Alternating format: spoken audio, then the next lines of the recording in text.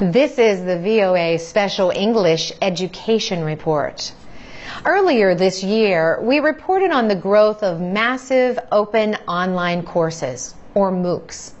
These higher education courses are mostly free, and so far largely in technical areas, like computer science. MOOCs are usually open to anyone and can have thousands of students around the world. Entrepreneurs and educators are studying the different business possibilities.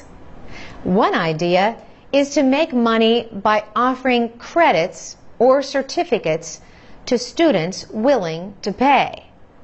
Another is to charge employers for connecting them with students who get top scores on online tests. Some top universities are starting to offer their own MOOCs. For example, the University of California, Berkeley recently announced it has joined a nonprofit enterprise called edX. Harvard University and the Massachusetts Institute of Technology started edX and have each invested $30 million. Berkeley will offer 2 of the 7 free courses on the edX platform: Artificial Intelligence and Software as a Service. Berkeley will also work with edX to get more universities involved. Schools that offer courses on the edX platform will be called X Universities. MIT professor Anant Agarwal is the president of edX, and he helped develop an electrical engineering course for the fall.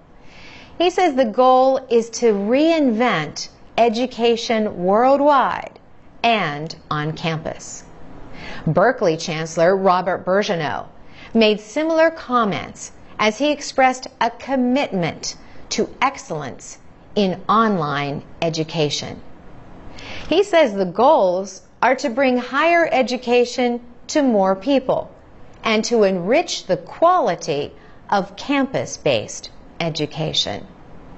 And he added that he believes working with the not-for-profit model of edX is the best way to do that. edX faces for-profit competitors.